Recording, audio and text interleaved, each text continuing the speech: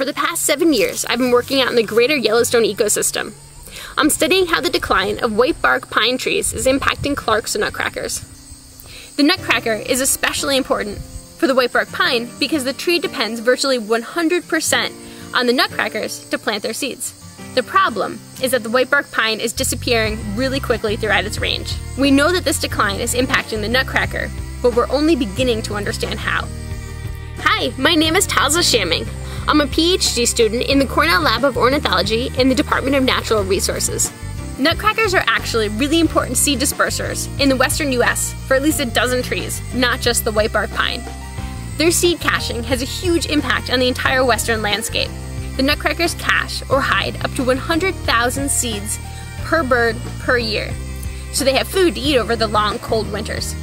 I've been evaluating whether nutcrackers will continue to persist in the greater Yellowstone by studying their breeding behavior, their foraging behavior, and their habitat use. Now I'm taking my project to a whole new level. In fall 2014, I attached satellite transmitters to 7 Clark's nutcrackers outside of Jackson, Wyoming. Every day, I can now jump on my computer and see exactly where the nutcrackers are. Knowing where the birds go gives us a much better understanding of how much habitat and which habitats nutcrackers need to survive. These answers are important to managers who are trying to save the whitebark pine tree. The managers assume that once we help restore whitebark pine, the nutcrackers will be around to take back over. I'm trying to figure out what we need to do to ensure that the birds really are still around. So, where do you come in?